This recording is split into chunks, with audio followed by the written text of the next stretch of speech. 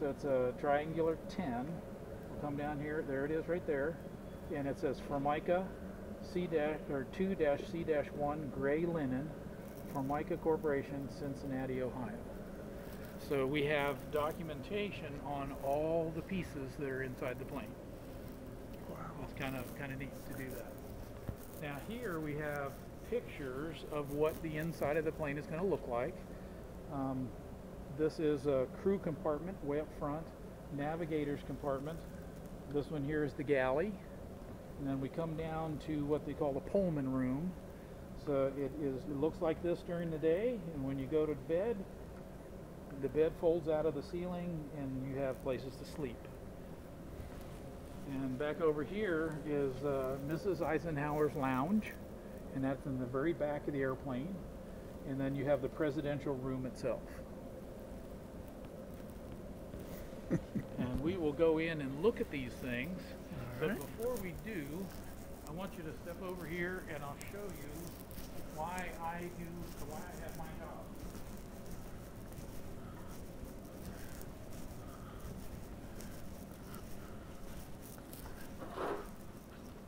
So there are pieces inside the airplane that are made of wood. All right, this is a return air duct. It still has the original part number on it. All right, and so I've taken it apart to reproduce it in aluminum so that we don't have any problems with it burning. Because a lot of the inside of the airplane was wood. So this is your job security. Yes, yes, very much so. And again, if you come around here, walk around that way, I'll show you. The inside of the personnel door, this was all wooden.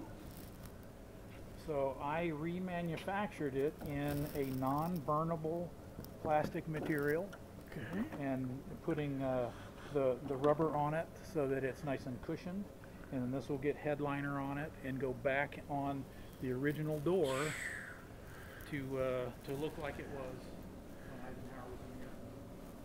And there's the original door all rebuilt. That's what I do. In other words, you come here and play every day. I mean, yes. Come on, Bill. Yes, I do, and they pay me. Yeah, and you get paid for it. Yep. That's almost as good as teaching. Almost. The wood doesn't talk back to me. You will get some attitude from it.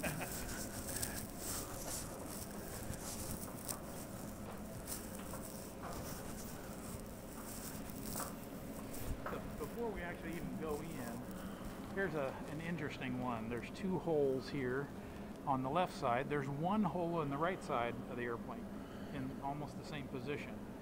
And those were for rafts. In case the airplane were to crash in the water, the pilot could pull a little lever up there and the doors would open and the rafts would come out. Kind of neat. That's neat.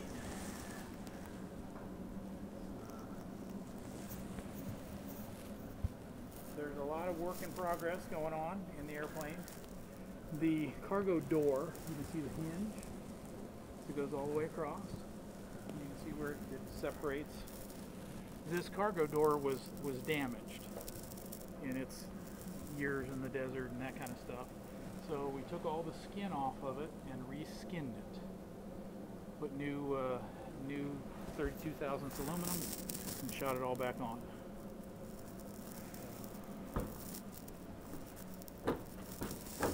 The floors will creak and make noise and bend and you won't fall through. But as we go, this is back toward Mrs. Eisenhower's space back here. But if you look up in the ceiling right here, you can see wood. Yeah. The actual wood. This wall and the walls back there are all made of wood, and those all have to come out. You can go on back if you want. Yeah, back there, just beyond that bulkhead right there, on your right, there's two sinks. And then that is what they call into the hellhole in the back of the airplane. Yep. Yeah, and there was a bathroom here, and then back that way was a closet. And in between the two is a drinking fountain. Right here. Yep. And so the Dixie cup dispenser was up above. You got your water, and then you had the trash can. So, yeah. So I'm in the process of remaking all this right now. This and the door. I'm working on the door. Right.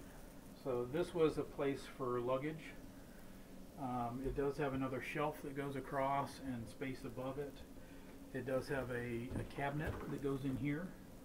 It goes from ceiling to floor, and the cabinet continues down below.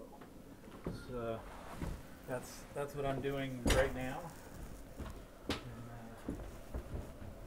this is into the presidential space. So this was the stateroom. Right. And the stateroom had wood going from ceiling to floor all the way down. And then it had a little bit of insulation on that and then headliner on top of that. So all that had to come out. And so what I did is put a plastic to represent the wood. And this is a non-burnable plastic. And then it's fastened on to the same places the wood was. So how long did this sit in the desert before you? Oh boy, which time? Yeah, really? Is that what that? Yeah, yeah. It sent. I think it actually spent almost more than 30 years in the desert. So, but it was pretty bad. And so this was original. And it was flown here, though. We took 9 months, and crews of guys going out and back and out and back, fixing it. It's so it's flyable. Yeah. So now this President Eisenhower's seat was right here. Mrs. Eisenhower. Now, is this the original floor? Yes, this is the original floor. Wow. But actually, his chair sat. Yep, right there. That Okay. one, and that one. But this rack here was actually where his table came out. This whole thing. It had a single pedestal leg, and that's what those little holes are. But his phone sat here, and there's the original piece of acrylic that his phone sat on. Isn't that cool? So I was able to rebuild it. Same trim, original trim. Yep. The buttons are his. Those are original. They're even the two black buttons which turned on lights above the table. So all this gets covered in a dark reddish brown leather down here on this, everything you see that's green down below. And then from about 3 inches down to the floor is nauga hide. Okay. So, and Mrs. Eisenhower's space, she had a spot for her magazines. She could serve coffee off of the this is not the original, this is just cut from the plans. And the one in the back, same way. So, as we go through, this is the first, what we call Pullman room. So this had 4 seats on each side, so it sleep 8 people. And when it was time to, for nighttime, these pieces here, they had locks in them, and they would unlock and they would fold down and make a bed. And they slept 2 people on top on each side, 2 people on bottom on each side. Cozy. Yeah, yeah. One unique thing about the airplane is you look right here, there's about 3/4 of an inch. Yeah. As you go to that end, it opens up to about 1.5 inches. Right. Because this whole airplane is getting wider and then goes back together. It also gets taller and gets lower. The worst part about it is all the fasteners that hold everything to the ceiling had chunks of wood above them, and they were all different sizes. So that was rather Yeah, rather nice fun. challenge. Yeah. So this one is the only active working bed in plane, and I was able to build this from photographs. The actual plans for this were destroyed. It's identical to the original, and so it has the same amount of springs. It looks like camp meeting beds. Yeah, you're right. You're right. But camp meeting bed doesn't have a headboard and a footboard. Footboard. And the little fancy mechanism to do that. Or you can see the articulating arms here. Right. So those were a challenge because those also we did not have plans for. So it took an engineer, 2 engineers all summer long to figure out how they work. From the computer models and all that, and I'll show you how the bed actually works.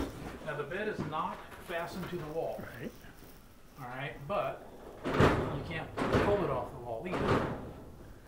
So, but it's as easy as breaking it loose and she goes right on.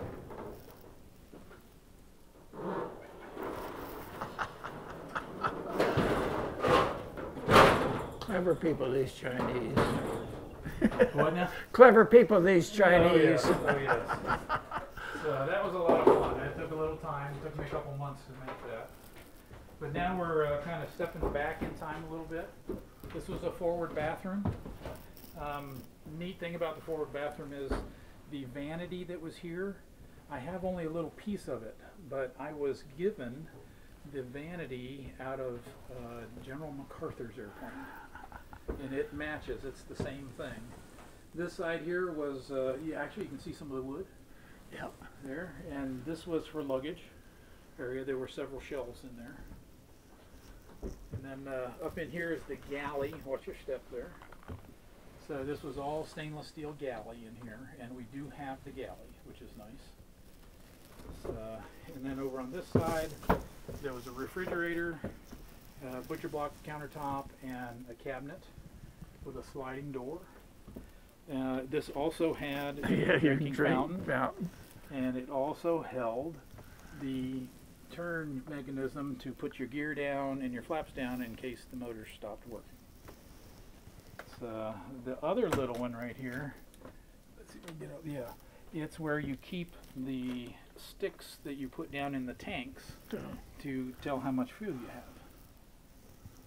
have. Yeah. So now as we go through here, oh yeah, the doorbell and a light. As we go through, now this side here on the right was the crew compartment, where the 5th bed was in the ceiling. Now on this side is navigation. So yeah, I keep doing that. So above here is where the sextant was, and you could look up through a dome and look at the stars and figure out your direction, just like you would do on the sea. Wow. And then there was a spot down through the floor over here. It goes all the way down, and that's where a thing called a drift meter was. So if you move over just a little bit further, you'll see the hole all the way down. Yep. There it is. Yeah. It's where the drift meter goes in, and the drift meter would allow you to look through this device and tell whether the wind, how far the wind was blowing you off course. And then you had instruments here to tell you your speed, altitude, whether you were going up or down, vertical altitude, compass, all that, just to be able to tell the pilot how to correct. Some of this stuff was communication throughout the airplane, and then you can go into the cockpit. So on the left, and there is the original Collins radio for the communication. Alright, and then you got the pilot and co-pilot seats, and then you come around here. This is the engineer's station, and our guy is actually rebuilding it. You can see all the wiring he's done already. Lots and lots of wiring. Now, real important is look at the green shelf there. And those papers on that shelf are original, and they are to tell the engineer the settings on his engines for different altitudes and different configurations that he needed to set up in. Wow. Very nice. All right, Ramblin' Rusty signing off. I'm going to take some still pictures. Check you all later.